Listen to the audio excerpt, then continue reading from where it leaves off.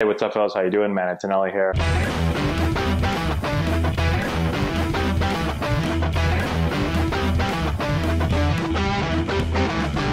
Hey, what's going on, guys? How we doing? Man, Antonelli here, and today we're answering your questions. Today's question is on traveling in Major League Baseball. What's it like to travel? How do you travel? How do you get around the country? We're going to get into all of those details right now. But before we do that, in order to understand how completely awesome travel is in the major leagues, you have to understand first how bad travel is in the minor leagues.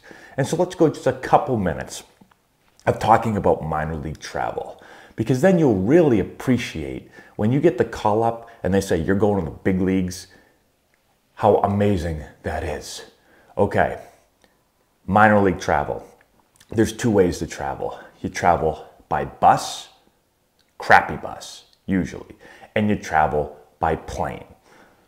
The lower you are in the minors, the worse travel typically is, the worse the bus is, the longer the trips are usually, the more you're going to travel by bus. The higher you get in the minor leagues, usually the better the travel is, and the more you travel by plane, which isn't always better.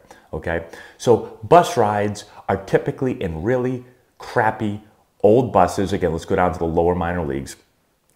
I've been on bus rides where the AC breaks down, the bus breaks down. I've talked about that story before, traveling back from Canada when I was in Eugene, Oregon.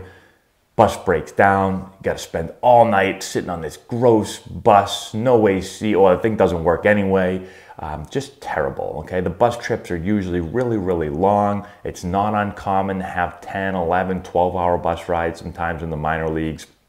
You're traveling throughout the night, so when the game ends, usually at like 10 o'clock, you end up eating, showering, getting on the bus at 11, and then you've got a bus all the way to the next city. And it takes a long time. Sometimes they're not all that long. Sometimes you get 5, 6, 7, 8-hour bus rides. Sometimes if you're really lucky, you get a short one, but usually you get longer ones. You get into the city and then you've got to play that day. And so every like 4 days or so, you're doing this and it gets exhausting. When you get to the higher levels of the minor leagues, usually the buses get a little bit nicer. When I was with the Orioles in AAA, we took a sleeper bus, which you could actually sleep on. They had beds. And that was the best. I love that. You just lay down and go to sleep. It's very comfortable. I would do that all day, actually over plane flights a lot of the times. So the game would end, you jump on the bus, you go to sleep, you have a little TV and your little cubby there, and boom, you wake up and you're there. It's awesome. So I actually like that a lot. But usually, that was only with one team. Usually, you'll just take a nicer bus. You'll typically have someone sitting next to you, especially in the low minor leagues. Especially if you're a young guy. As you become a veteran minor leaguer, sometimes you can tell, hey, beat it, geek, and you can have the seat next to you open, and that's much better. There's plenty of times in the low minors where it'd be like me, and then like maybe Casey Smith right next to me. He's a large fellow, and we would have to go with like no AC. If you guys watch Out Front Hitting, you know who Casey Smith is. And so we'd go a long ways with no AC, like crammed in like this. Wasn't the most comfortable thing, okay? So that's how bus rides work. Plane flights, a lot better, except in the PCL. So in the Pacific Coast League, which is AAA, one league, and then there's the International League. International League, usually buses, at least for me, all my teams, Pacific Coast League would fly. And flying can sometimes be better, but not always, because you have to take the first flight out super early in the morning. So you got to wake up sometimes to get, let's say it's a 6 o'clock flight. You got to be at your stadium at, say, like 4:30-ish, because you got to then bus over to the airport. You got to get there probably at least an hour early.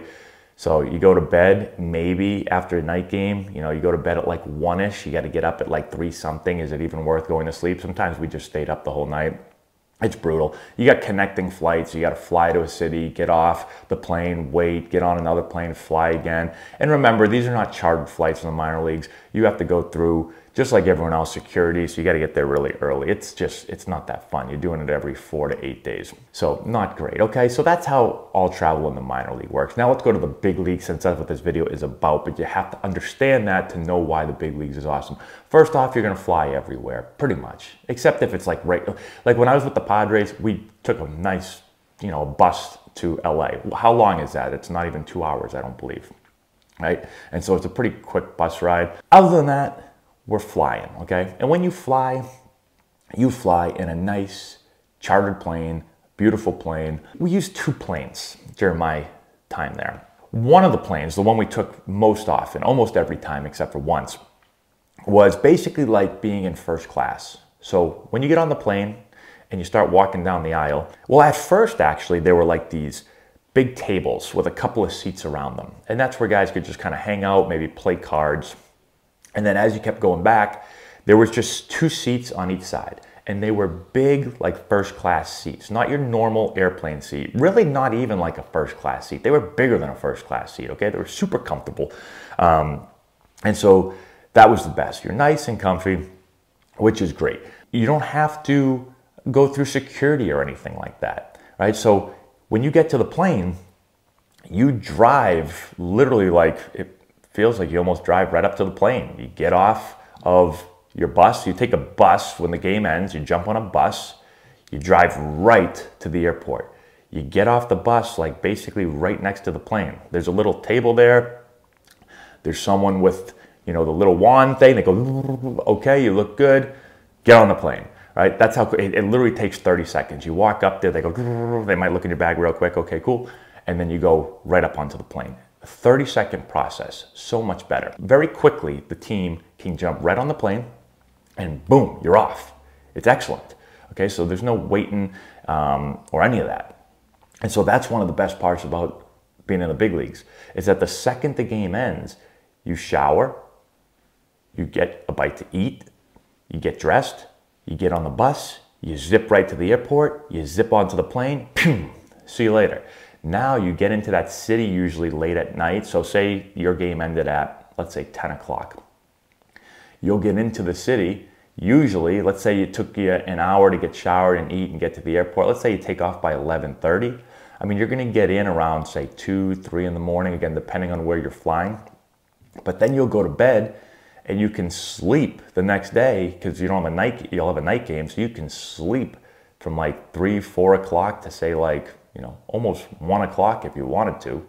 You're probably not going to sleep that long, but if you really wanted to, you could sleep till 1, get up and go right to the field, right? And so I would usually sleep, let's say I got in at or 3 or 4, try to get 8 hours of sleep, get up, eat breakfast, go right to the field and play, get ready to play, right? So that is the best part about the major leagues. There's no having to wake up at 3 o'clock, get on a plane, fly, do connecting flights and all that stuff. There's no more of that. As far as being on the plane, there are no real rules. It's kind of just your plane. I've told this story before. I'll tell it real quickly. When I was with the Padres, they used to have a guy, a couple different people, I've seen this happen a few times, would get like a cardboard box. They would sit at the front of the plane, and when the plane started to go down the runway fast and then take off, they would slide on a cardboard box all the way down to the back of the plane. So I've seen that happen a few times. Also on our flight, we'd have like a giant, I guess you'd call it a boom box back in the day. And we'd play music like pretty loudly. And so it's not like your normal flight, all right? And so it's just much more comfortable. And it's one of the perks of being in the big leagues, I guess. You have great travel. There's a lot of travel. One thing about, well, really all professional sports, but you know, baseball, you're playing, it's a long season, you're doing a lot of travel. And so these differences between the minor leagues and the major leagues make a huge, huge difference on your body because you're able to sleep better. You're able to eat better because you're not, you know, on a rush. You're not always running around. So all these things have a really big effect on you as a player and just keeping you healthy and keeping you going throughout a long season. So those are the main differences between travel. Again, bus and plane, minors versus majors, and then when you're in the minors, it's low minors versus high minors. I got to the big leagues pretty quickly. I got there during my second season of professional baseball. Then I got sent back down to the minors. And you think minor league travel is bad when you're there. You're like, man, this isn't that great. But I mean, I don't know. This is all I know. Then you go to the big leagues and see what that's like. Then you go back to the minor leagues and it's like, oh no, this is the worst. So one suggestion, if you're going to go to the big leagues, just stay there. Don't go back to the minors. That's my suggestion. Good luck. That's all we got. Thanks for watching. Subscribe to the channel, hit the notification bell, give it a thumbs up, all that good stuff. We'll talk to you later. If you've enjoyed this video and want to learn more about building the elite swing, check out our new course. We have over 2 hours of content, almost 30 hitting drills. We break down the exact mechanics that you're going to want to implement into your swing. I've put the link in the description if you want to go check it out.